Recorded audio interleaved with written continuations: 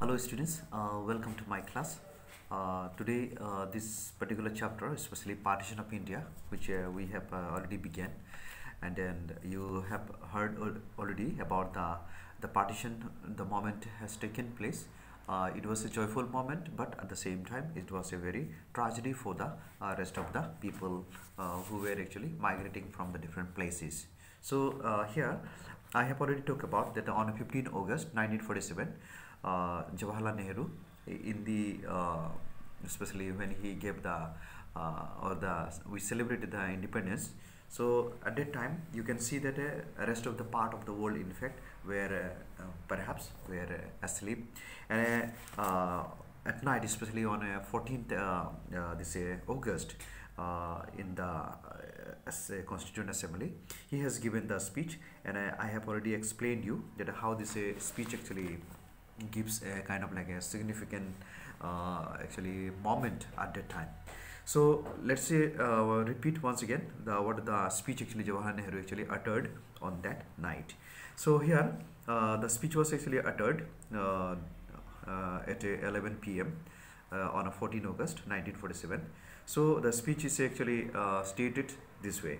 So long years ago we made a tryst with a destiny, and now the time comes where we shall redeem our pledge, not wholly or in a full measure, but very substantially. So at the stroke of midnight hour, when the world sleeps, India will make to life and a freedom. So this is the statement when Jawaharlal Nehru actually made on that Constituent Assembly. So here on 15 August 1947, when we talk about Jawaharlal Nehru as the Prime Minister of India, hoisted the Indian national flag above the Lahori gate of Red Fort in New Delhi. So keep in mind the national flag was hoisted on this day, and that is actually in a place called Lahori Gate of Red Fort in Delhi. The next one we have to remember, the Governor General and the ministers were actually sworn it here. Okay, and Jawaharlal Nehru actually took charge as the first Prime Minister of India on August 15, 1947, and was assisted by 15 other members. So ultimately, once the minister is appointed, then certainly we need the members who can assist to take the almost the responsibility of the different departments, because if the council of ministers are not there, then a prime minister alone can't do the work. So therefore here Jawaharlal Nehru actually took a charge as a prime minister, and along with him there were 15 other members. Now Sardar Patel, you might have heard about Sardar Vallabhbhai Patel. So Sardar Patel actually served as the deputy prime minister, okay, till his death, especially in December 1950. So up to 1950, till his death, in fact, he served as a deputy prime minister. And then Lord Mountbatten, I have talked in a couple of classes there. Mountbatten, after the independence, he remained as a Governor General. It is the request made by the Congress leaders.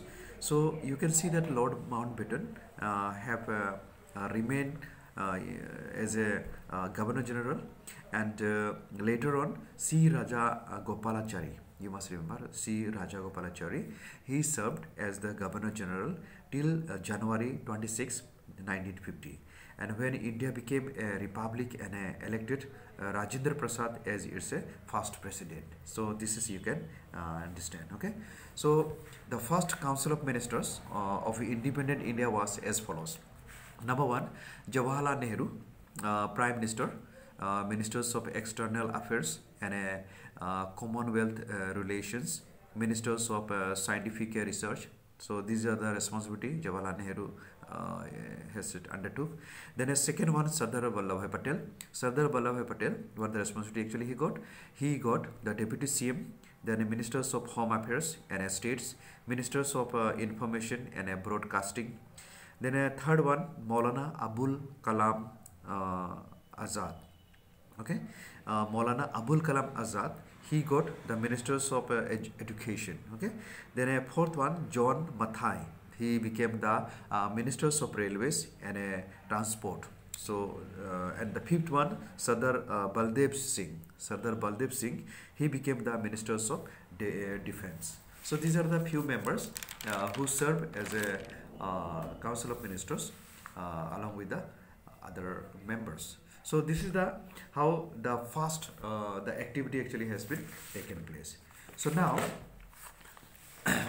we will talk about the integration of princely state, and I think in my previous classes I have already mentioned about the princely state, how it came in the or became the part of the Indian territories.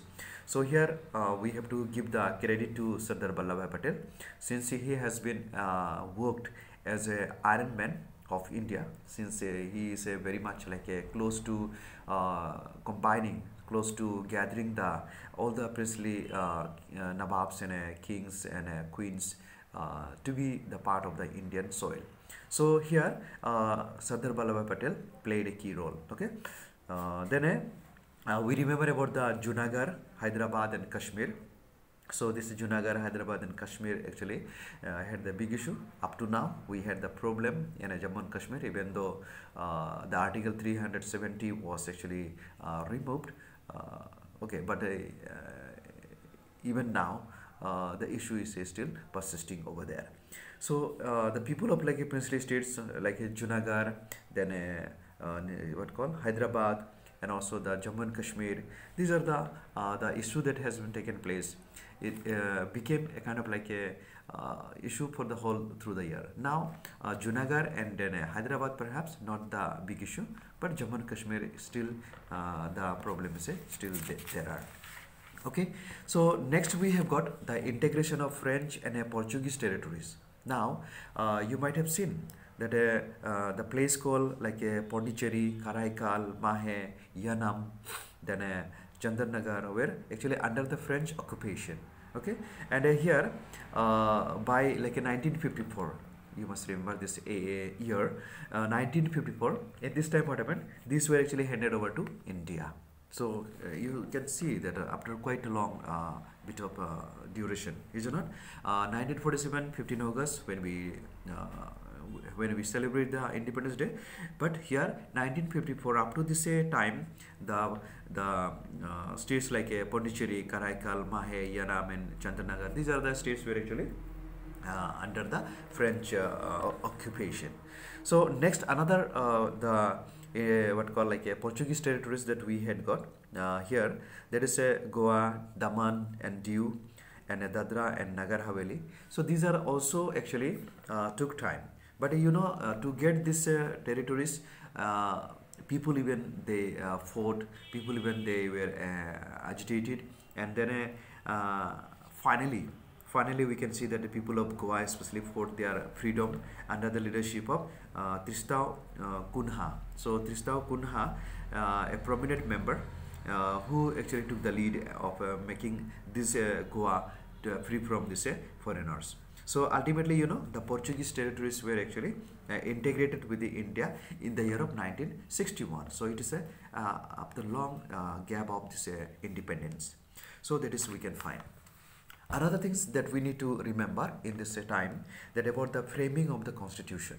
Okay, so the constitution when we have seen that there are the members are selected for forming the constitution after this independence. So the significant development after the independence was the framing and the adopting the constitution of India.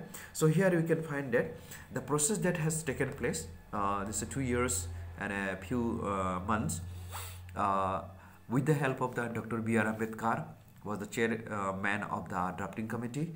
Then again, with the adoption of the constitution in 1950, you know, India became a sovereign democratic republic. It may say on this time, especially in this year, the country actually became the totally sovereign. It means now the country cannot depend on other country or other rulers. If suppose we have seen already the Governor General and all were still part of the Indian what called like a system. So therefore now the India itself will take the decision. So that is actually happened here. So the constitution was actually very progressive document of its time, and it is clearly mentioned that the structure of the government and the rights and the duties of the citizens, it granted universal adult franchise. It means through this constitution, people got the right to vote to form the government. So by the people, of the people, through the people, we say, no. So this is the statement actually applied in this time. So here the age was actually kept especially for the youth to give the voting right, that is or to enroll their names when they are reaching the age of 18. So it guaranteed equality before the law to all citizens regardless of their caste, creed, or religion. Now you have to remember, there are many of the like Dalits and untouchables and tribals were actually very much looked down upon. So these are the incident happen many times, and Dr. B.R. Ambedkar is a part of that category. So that's why when the document or when this constitution was framed, so they kept in mind of keeping this part especially, and for that one there was a big debate, big like a issue even has taken place where Mahatma Gandhi in fact not allowing Dr. Ambedkar to be separated from the Hindu religion, especially untouchables and tribals and this low caste category of the people were actually wanted the separate electorate, you know. So politically they need to be separate. So that is actually Gandhiji didn't want, and as a result Gandhiji remained fasting and then he stopped this moment to happen. So therefore Dr. B.R. Ambedkar was very upset because he knew that in future these people will be again looked down upon, and then they will be not given the right, and whatever the right time was given to them, that rights also will be snatched from them. So that is the incidence is today, if you see, it is happening. So today we can see that whatever the reservation is kept now, those reservations are actually trying to remove, and then you know, people from the backward classes, untouchables, Dalits, all these people are still now under the suppression. So here in the name of the Dalits and untouchables, you know, government is taking the benefit, but that facility or the provision supposed to provide for them, it is actually snatched gradually. So that is we can see right now. But keeping this particular moment, Dr. B.R. Ambedkar actually suggested that politically they should be given the authority. Otherwise in future it may not be continue, and people may not be obey. So therefore he also said that a person who will become the prime minister and if he doesn't follow the constitution according to the framing of the statements, according to constitution, suppose the government doesn't follow up, then it's no use of the constitution in the country. Otherwise this is the best constitution in the world. So that is actually Dr. B.R. Ambedkar has stated in the Constituent Assembly on that day.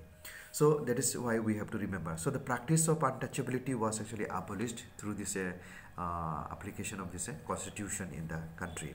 So here again they have mentioned the three list. This is a three list of the subjects were actually mentioned. One is a union list with the subjects such as taxes, defense, and foreign affairs, for which the central government was responsible, and a state list which subjects such as health and education, that were the responsibility of the state government, and a concurrent list with the subjects like forest and agriculture, which would be the joint responsibility of the central and the state governments. So these are the few things actually stated in this constitution. So in my next video I will be talking about the formation of the states. Okay, so till then, thank you, and have a good day ahead.